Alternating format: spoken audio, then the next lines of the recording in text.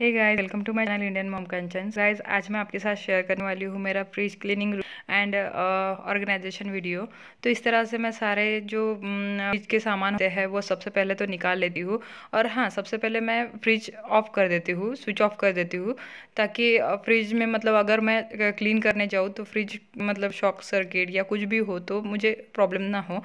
इसी वजह से सबसे पहले आपको क्या करना है कि फ्रिज को स्विच ऑफ करना है। और उसके बाद ना मैं क्या करती हूँ, इस तरह से सारा कुछ निकाल देती हूँ सामान फ्रिज का और जो भी होता है। और फिर उसके बाद इस तरह से जो बास्केट होती है, मतलब जो ग्लास होते हैं या कुछ इस तरह से इस तरह से गिर गया था मुझसे, या इस तरह से जो बॉटल रखने वाले होते हैं वो सारे स्टैंड वगैरह निकाल देती हूँ। और थोड़ा सा मुश्किल जा रहा था मुझे ये निकालने में। फ्रिज में ना ठंडी एयर की वजह से ये एयर टाइट हो जाते हैं, तो इसी वजह से थोड़ा सा मुश्किल हो रहा था।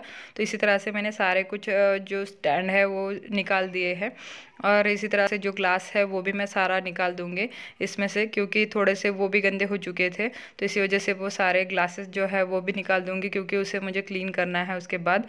और फिर मैं फ्रिज क्लीन करने लगूँगी। तो उसके बाद क्या करना है, मतलब जो लिक्विड होता है हमारा बर्तन क्लीन करने वाला, तो उसे लेना है आपको एक स्क्रबर पे और अच्छे से मतलब पूरा मैं ऐसे ही करती हूँ, अच्छे से पूरा क्लीन कर लेती हूँ। नहीं तो कोई कोई क्या करता है, कपड़े से क्लीन करता है, गीले कपड़े से या कुछ भी इस तरह से क्लीन करता है। तो मैं क्या करती हूँ, मैं इस तरह से जो लिक्विड आता है कोई भी, तो उससे मैं क्लीन कर लेती हूँ पहले स्क्रबर से, ताकि जो भी गंदगी होती है तो वो अच्छे से निकल जाती है। सादे कपड़े से या गीले कपड़े से वो नहीं निकलती है। फिर एक ब्रश लेके इस तरह से जो कॉर्नर में होता है, जो भी कचरा होता है अटका हुआ या कुछ भी मैल वगैरह होता है, तो वो सारा क्लीन कर लेती हूँ, ताकि मेरा फ्रिज अच्छे से क्लीन हो जाए। तो इस तरह से सारा कुछ अच्छे से क्लीन कर लेती हूँ। उसके बाद स्क्रबर से अच्छे से क्लीन कर लेती हूँ।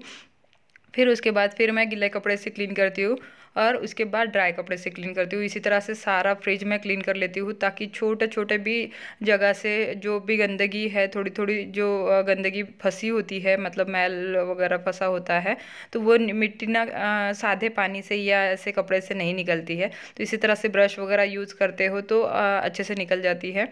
तो इस तरह से और काफ़ी देर तक मैं क्या करती हूँ कि फ्रिज मतलब वो ओपन करके रखती हूँ, तो वो जो फ्रिज में जमा होता है बर्फ़ वगैरह वो भी निकल जाता है।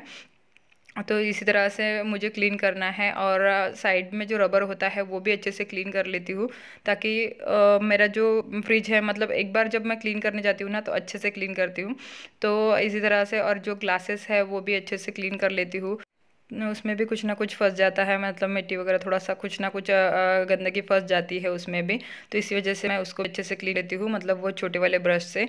तो इससे अच्छे से क्लीन हो जाता है। और उसके बाद मैं अपना उसको क्लीन करना स्टार्ट करती हूँ, क्या बोलते हैं, फ्रिज को। तो अच्छे से पहले ना गीले कपड़े से क्लीन करती हूँ, गीला कपड़ा यूज़ करती हूँ क्लीन करने के लिए। फिर उसको धो धो के फिर अच्छे से उसको क्लीन करने के बाद, अच्छे से क्लीन हो जाने के बाद फिर एक बार ड्राई कपड़े से क्लीन कर लेती हूँ, ताकि मेरा जो फ्रिज है वो अच्छे से चमके और मतलब उसमें कुछ भी गंदगी ना रहे। तो इसी वजह से और थोड़ा देर खुला करके रखने से क्या होता है कि उसमें की स्मेल भी बाहर निकल जाती है। तो इसी तरह से सारा कुछ निकाल देती हूँ और क्लीन कर लेती हूँ। तो बस हो जाता है। और उसके बाद ना अभी मैं ड्राई कपड़े से क्लीन कर रही हूँ। तो ड्राई कपड़े से क्लीन हो जाने के बाद इसके बाद आप चाहो तो ड्राई कपड़े से क्लीन करने के बाद भी एक बार कॉलिन लगा के आप ये कर सकते हो, मतलब ड्राई कपड़े से और क्लीन कर सकते हो। बट मुझे ना लिक्विड लगाने के बाद ज़रूरत नहीं लगती है ड्राई कपड़े से, मतलब कॉलिन वगैरह यूज़ करने की, तो इसी वजह से मैं नहीं करती हूँ। मतलब ऐसे ही पूरा चमक जाता है फ्रिज।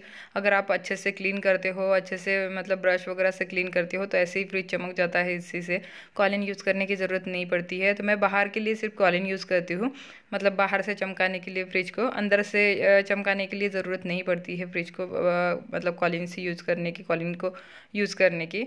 और ना फ्रिज का ये ढक्कन टूट गया है हमारे यहाँ का, क्योंकि एक दिन इन्होंने ऐसे ही फंस गया था, मतलब बर्फ़ वगैरह बहुत ज़्यादा जमा हो जाता है ठंडियों में। तो इसी वजह से ये एक दिन फंस गया था, तो इसी वजह से इन्होंने निकालने की कोशिश की थी, तो इनसे टूट गया था। तो अभी ये रिपेयर भी नहीं हो रहा है। तो इसी तरह से मैं उसको ऐसे ही रखती हूँ। और अभी मैं बाहर से क्लीन करूँगी तो मैं कॉलिन यूज़ करूँगी। तो मैंने जैसे कि आपको बताया है कि मैं बाहर से सिर्फ कॉलिन से क्लीन करती हूँ। अगर ज़्यादा ही मिट्टी मतलब थोड़ा सा चिकनावट ऐसे लगती है तो मैं स्क्रबर से वो क्लीन कर लेती हूँ। बट ज़्यादा क्या करते हैं मतलब ऊपर से मैं क्लीन करती रहती हूँ हमेशा, तो इसी वजह से ऊपर से तो मेरा फ्रिज हमेशा क्लीन रहता ही है। तो इसी वजह से ज़्यादा गंदा नहीं दिखता है मेरा ऊपर से फ्रिज। सिर्फ अंदर से ही मुझे टाइम नहीं मिलता है ज़्यादा मतलब, और ये ज़्यादा इतना ख़राब भी नहीं होता है अंदर से। मतलब मैं क्या करती हूँ, जैसे ही थोड़ा सा भी दाग गिर गया तो उसी टाइम मैं उसे क्लीन कर लेती हूँ। तो इसी वजह से अंदर से ज़्यादा इतना गंदा नहीं होता है। बट मैं 1 महीने में एक बार फ्रिज क्लीन कर देती हूँ। तो इसी वजह से मतलब वो आदत हो गई है कि 1 महीने में एक बार कभी हो जाता है। जब भी मुझे टाइम मिलता है मैं फ्रिज क्लीन कर लेती हूँ, जब भी ज़्यादा गंदगी होती है। और बहुत बार ऐसा होता है कि हम लोग क्या करते हैं, थोड़ी थोड़ी सब्जियां रख देते हैं फ्रिज में और फ्रिज हमारा भर जाता है। तो उस टाइम मैं क्या करती हूँ, एक दिन मैं क्लीन कर लेती हूँ सारा फ्रिज। तो उसी दिन मैं पूरा अंदर से क्लीन करती हूँ। तो इसी तरह से होता है। और फिर वो सब्जियाँ, एक तो हमारी आदत होती है कि सब्जियाँ थोड़ी थोड़ी अगर बची होती है तो हम लोग फ्रिज में रख देते हैं और दूसरे दिन खाने का मतलब ध्यान नहीं रहता है। मेरा तो बहुत बार ऐसा होता है, खाने का ध्यान नहीं रहता है। तो इसी वजह से फिर उस टाइम क्या करती हूँ कि मेरा थोड़ी थोड़ी सब्जियाँ फिर वो जमा हो जाती है फ्रिज में। फिर मैं एक दिन क्लीन करने के लिए टाइम निकालती हूँ और एक दिन ऐसे ही पूरा फ्रिज क्लीन कर लेती हूँ, ताकि मेरे जो सब्जियाँ वगैरह है मतलब दूसरा सामान भरने के लिए मुझे जगह रहे और सारा कुछ फ्रिज क्लीन हो जाए। तो इसी तरह से मैं करती हूँ। और फिर अभी ये जो मतलब क्या बोलते हैं तो उसे ग्लास और ये जो ट्रॉलीज वगैरह ये जो है मतलब क्या बोलते हैं तो अपना बॉटल्स वगैरह रखने का, तो मुझे जल्दी से मुंह में ही नहीं आ रहा है क्या है तो उसको ट्रे, सॉरी तो जल्दी से मुंह में नहीं आ रहा है मेरे ट्रे। तो बास्केट बास्केट बोल रही हूँ मैं कितनी देर से आपको। तो कभी कभी हो जाता है ऐसा भी। तो इसको मैंने वॉश करके मतलब ड्राई होने के लिए रख दिया था, तो ड्राई कर दिया है मैंने उसको। और मतलब उसको वो ड्राई हो चुका है तो मैं इसे लगा रही हूँ। तो ऐसे ही मुझे लगाने में भी थोड़ी सी परेशानी हो रही थी, तो इन्होंने मुझे बताया कि कैसे कैसे लगाना है। मतलब थोड़ा सा ना बोल रहे थे कि थोड़ा सा ट्रिक यूज़ करोगी तो जल्दी लग जाएगा। तो थोड़ा सा ऐसे करके मुझे उन्होंने बताया कि पूरा दोनों में सेम ऐसे फंसाना है। और फिर तो मैं क्या करती थी मतलब पहले वो जो ये है तो उसे पहले एक तरफ से लगाती थी तो फिर दूसरा तरफ से जाने के लिए बहुत मुश्किल होता था। तो इन्होंने मुझे, ये घर पे थे तो आज इन्होंने मुझे थोड़ा सा बताया कि ऐसे ऐसे ट्रिक करके यूज़ करना है, मतलब ट्रिक यूज़ करनी है और लगाना है। तो इस तरह से मेरा फ्रिज अंदर से क्लीन हो गया था और बाहर से भी इस तरह से क्लीन हो गया था और बहुत सुंदर दिख रहा था। तो इस तरह से ये मेरा आउटर लुक फ्रिज का। अब मैं अंदर से आपको दिखा देती हूँ ओपन करके फ्रिज किस तरह से मैंने ऑर्गेनाइज़ किया है। तो जैसे ही मैं ओपन करती हूँ फ्रिज तो इस तरह से मैंने बास्केट्स कुछ रखे हैं। और मैंने जो मेट, आपको पता ही है कि मैंने अमेज़ोन से कुछ मतलब मेट परचेस किए थे, तो वो मेट भी मैंने रखे हैं। तो इस ट्रे में मैंने सबसे पहले रखा है पनीर और दही। तो यहाँ पर मेरा पनीर और दही रहता है और दूध के पैकेट भी रहते हैं। तो आज दूध लाया नहीं था इन्होंने तो वो नहीं है। फिर इसके बाद यहाँ पर बास्केट में मैं इस तरह से सब्जियाँ रखती हूँ, भिंडी और शिमला मिर्च है। उसके बाद ये बड़ी मिर्च और धनिया पत्ता वगैरह है इसमें। तो इस तरह से थोड़ा सा ताज़ा रहता है इसे बास्केट में अगर रखते हो, और ऑर्गेनाइज भी दिखता है। तो इसके बाद ये फ्रूट बास्केट है, तो यहाँ पर फ्रूट्स रखे हैं कुछ। और उसके बाद मतलब नीचे जो है मतलब यहाँ पर कुछ जो फ्रूट्स रखे हैं वो है। और नीचे जो है वो अचार वगैरह की बर्नियाँ रखी हैं, जो अलग अलग तरह के अचार है वो रखे हैं। यहाँ पर टमाटर बैगन है इसमें। और एक जो बास्केट है इसमें मैंने ये रखा है पूरे मसाले भर के रखे हैं, ताकि मुझे जब भी मसाले की ज़रूरत हो तो मैं ये बास्केट निकाल लूँ और इसमें से सारे मसाले मैं मतलब ले सकूँ। तो इसी वजह से ये थोड़ा सा ऑर्गेनाइज भी दिखता है और मतलब इजी भी जाता है आपको।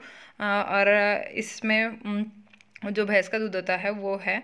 और यहाँ पर कुछ ऐसे रखा है, यहाँ पर जो क्या बोलते हैं तो पालक वगैरह रखा है मैंने इसमें।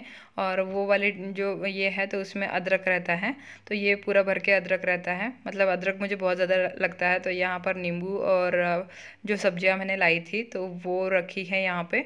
कुछ सब्जियां, मतलब ज़्यादा मैं सब्जियां नहीं रखती हूँ, मतलब बहुत भर के नहीं रखती हूँ मैं।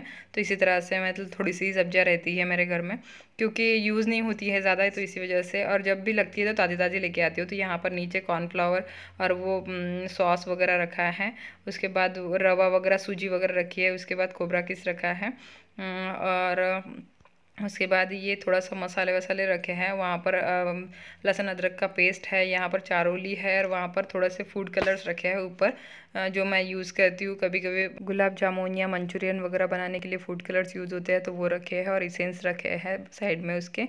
और इस तरह से मेरा फ्रिज का ओवरऑल लुक है। आई होप गाइज आपको ये पसंद आया होगा, और पसंद आया तो वीडियो को लाइक शेयर एंड चैनल को सब्सक्राइब ज़रूर कर देना अगर आपको अच्छा लगे तो।